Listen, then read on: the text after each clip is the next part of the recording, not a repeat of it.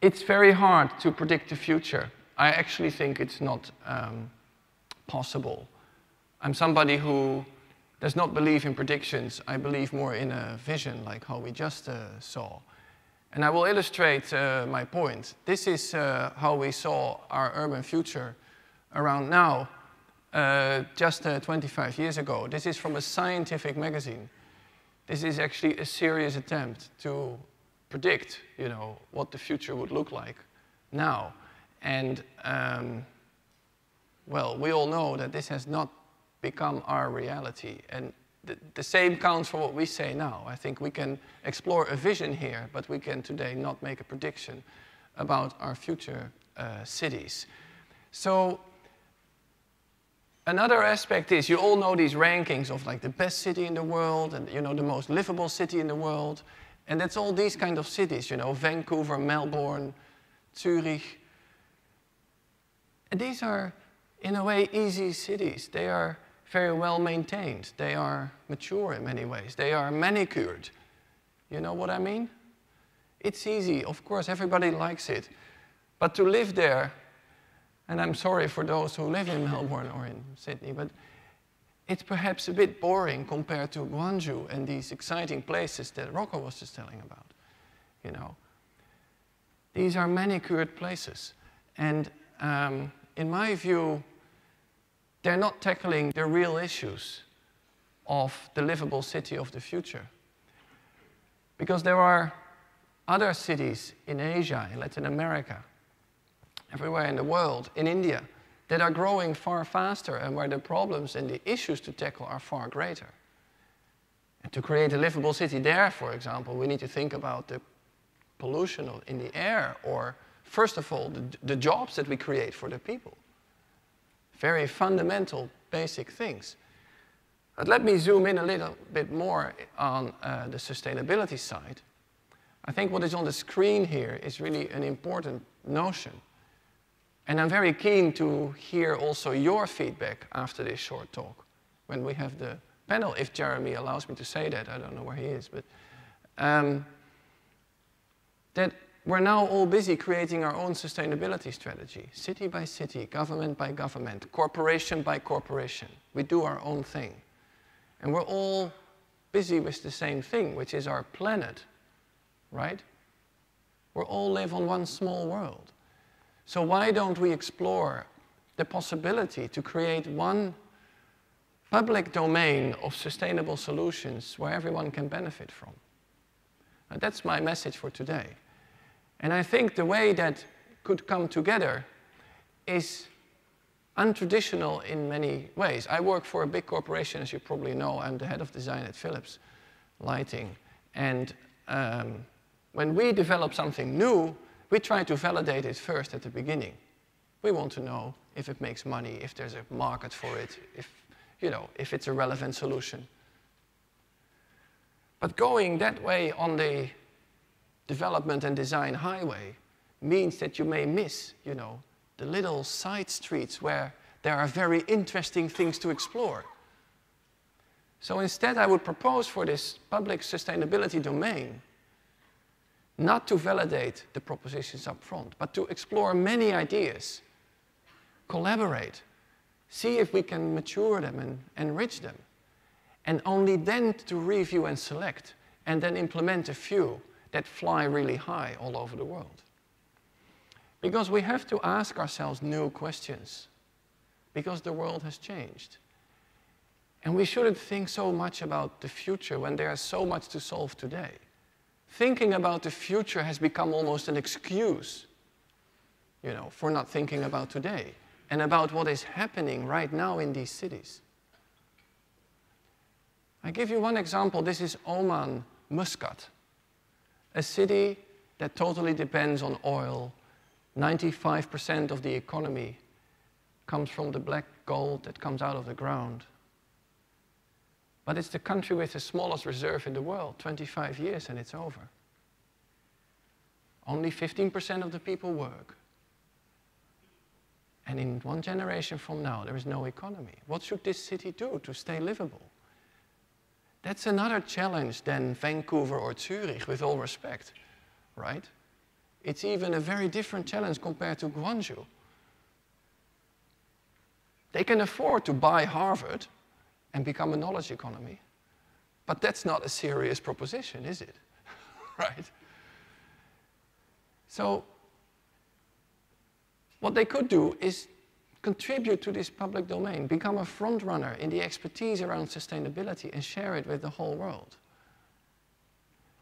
I give you another example. Can you turn back off the lights, because then the images look much better? Thank you. Eindhoven is a small town, 200,000 people, in the southeast of Holland, close to the German border, in a strong economic region that goes across, borders of countries. It was voted the world's smartest region. And that was because they had a very clear plan, and they share it with everybody. So they call themselves Brainport, because Holland has got a big airport, which is Schiphol, and a big seaport, which is the second largest in the world, which is Rotterdam. And now it also has a Brainport. Airport, seaport, Brainport. And I'm sorry that this is a big text slide, but I will summarize for you, if you cannot read it all the way in the back. They say, first of all, everything we do is open. You can join us as an innovation company, as a government, as an academic institution, as a university. You're all more than welcome, as long as you share. Open innovation with clearly stated goals, creating business opportunities for very local employers. Secondly, you can join us, but you join everybody. This is a concept for all of us.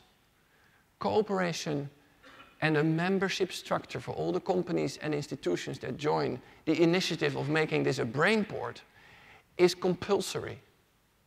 Stakeholders have an interest in the success, and they get an opportunity to commit themselves to the progress of that city in the long term. Thirdly, invest time to build relationships with stakeholders. Don't leave that as a job on the side for the researchers or the businessmen.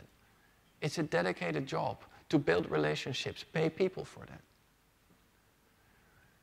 And run multiple projects at any time.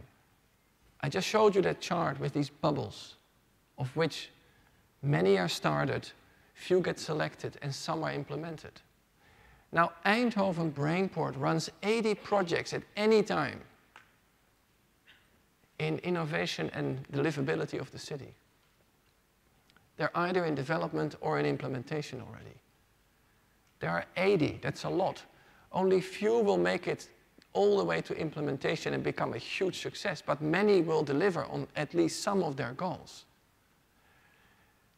And set these goals very concretely so you can constantly measure outcome, because that has turned out to be a great motivator for all the stakeholders, that the outcome is measurable. So how does that translate to what I do? Well, I'm interested in light because I have a passion for that, and in healthcare because I think that's crucial when you build a livable city in the future. What we see, and this is not a prediction, because I don't believe in predictions, it's a vision, that prevention is becoming more and more important, that you can take care of your own health if technology enables you to do so. Your blood pressure meter at home can deliver data to the doctor at any time. Medication is already able to not only to be chemical, but also you swallow the technology that measures inside your body what is happening. And these kind of things. So self-health is a very important aspect of the livable city. Because if you need to go to the hospital all the time, it's incredible pressure on traffic, mobility, pollution, and so forth and so on. So we bring healthcare to every individual, and we connect it to the doctors and hospitals that are important for you. That means that you do not only think about the body, but also the mind and the soul, and see healthcare more as a holistic concept, addressing all aspects of humanity.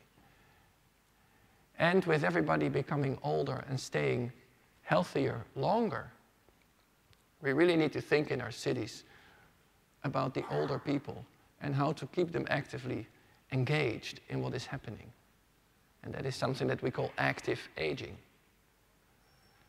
I showed this picture in the morning in the talk about open innovation and design, which is a great illustration of how a hospital could be more engaging and more inspiring for patients, and therefore almost more cooperative. In lighting, and I'm sorry that I have to give you such a quick summary of these topics, but we can talk about it later, I presume. I think most important is to give the city comfort and make it a stimulating environment. Comfort, not as comfort like a 4-course dinner can be comfort, but comfort in the sense like quality of the space around you. It was very rightfully said by Rocco, is it the architecture that makes the city, or is it the city that makes the architecture? Well, the negative space between those buildings is extremely important. And at night, you can extend the time that people can pleasantly and comfortably use that and give them a whole opportunity to meet and interact and explore in the evenings when they don't have to work. This is the visual language of the cities of Asia. Yeah? A city full of bright lights. It means it's a symbol for success, for power, for money. But the future of lighting in the city is not about these icons. It's about subtlety and modulation. There's a profound change coming up of the visual language of the urban environment. And it's a huge opportunity for lighting designers and the entire lighting industry to join that. Because this is how we light the building today. And this is just an example. It's not every night lit up like this. But in the future, that could be like this, which is equally beautiful and operates at a fraction of the pollution and stress on the city. Oi. I just wanted to show you this photograph because this is natural light. Daylight will become much more important in our perception of the city, spaces, public buildings, and so forth and so on. I think we're only scratching the surface of the opportunities that daylight offers us to create a quality environment. And finally, I want to introduce to you our air model. Like, we run a big think tank around the world, which is called the Livable City. And we believe based on the findings that come out of that think tank, that cities should try to find again their authenticity, include everybody, whether they are immigrants, new people, older people, youngsters, students, grown-ups, families. Be inclusive and try to be resilient, which means you don't know what the future brings, but you are fit for it. I'm coming to an end. This is more or less the cities I'm talking about, big and small. And I want to conclude with the quote that I also mentioned this morning, and I just added it at the last minute because there were so many positive reactions. In 1630, long ago, René Descartes visited Amsterdam and wrote to his friend, "This is a great city. It's a city, an inventory of the possible." Thank you very much.